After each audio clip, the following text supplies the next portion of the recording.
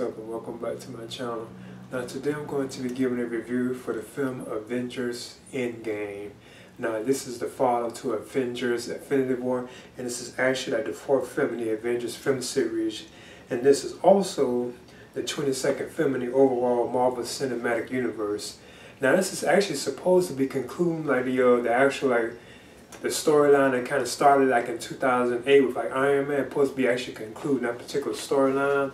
But of course, there's going to be like another phase of like Marvel films, like cinematic films in general, you know.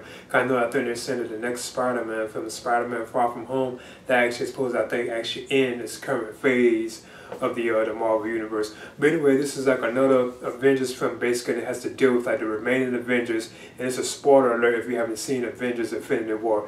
It actually deals with the remaining Avengers who actually must still find a way to actually to defeat Thanos, you know.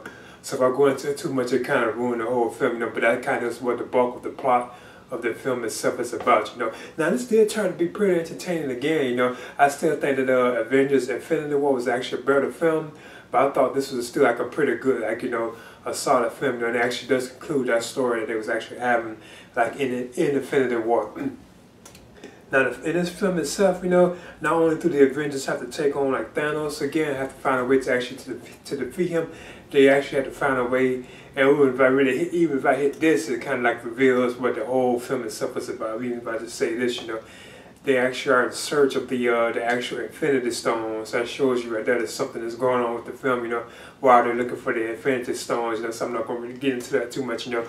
So the film becomes like actually like a time travel like piece, you know, where they actually have to go back in time to like various like events throughout the Marvel Cinematic Universe, you know, and they actually have to acquire the actual Infinity Stones, which are in these different like time frames.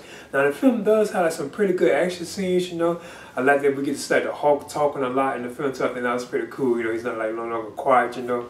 I think they started in Thor Ragnarok, if I'm not mistaken. And like the various like Avengers, everybody's out there enjoying like their roles, like the characters, and the film is so full of like all these stars, you know. You can't really like touch on one particular person, you know. Like a lot of them got a lot of screen time. There's certain like heroes or villains didn't get too much screen time, you know. But you have Robert Downey Jr. returning to do like Iron Man, Chris Evans as Captain America, you know. Mark Ruffalo as like, you know, the Hulk and so on. Chris Hemsworth as Thor, Scarlett Johansson as the Black Widow, you know. Jeremy Renner as a Hawkeye, you know. All them Don Cheeto, you know, all them brought back in the film too as well. And it's bringing in more characters too from like the other films, you know, like, you know, Tom Holland as Spider-Man, you know. I'm not gonna really get into all them, like, you know, Chadwick Boseman. I mean, as you have the Black Panther, he's like, you know, makes appearances, so it's like so many of them, you know, I'm not gonna really touch on all of them. I have Josh Brolin, he's returned to provide the voice of Thanos, who still looks like incredible, you know, because he looks really, very incredible, like, you know, Infinity War, like the CGI for him, you know, so he does still look pretty cool in this film. And he actually has more of like from my opinion, I think the fight sequence that he had in this film is actually better than the one he had in Infinity War, you know, because it's like a scene where he has to take on like a couple of Avengers, and I'm not going to get into it too much, you know, but I thought this fight sequence with him this time was actually better than the one he had like in Infinity War, you know. Now you also have Paul Rudd like returning as like Ant-Man and so on. It's like I said, it's just so many of them, you know. You can't really like touch on all of them. Benedict Cumberbatch as Doctor Strange, you know. I'm not gonna really get into all of them, you know. Even Stan Lee makes the cameo appearance, you know. But the film it is like very long. Now another thing I did notice about it too, it didn't seem like it was like 3 hours long. It goes by kind of fast, you know. That's probably because the story and how fun of a movie it was. That's probably what actually had did, you know. That's probably why it didn't seem too long, you know. Now there are certain things about this film that didn't really feel right. Like I feel like they shouldn't have done, you know. I wouldn't really agree with, you know. But I'm not going to really get into it, you know, because it's kind of spoiler territory, you know. Because they're dealing with like time travel, like elements, you know. And certain things I feel like, you know, why would you go back and reset the past and so on, you know. You should just left it like it was, you know. But I guess if you could, you know, why not, you know. But still at the same time, why do that, you know.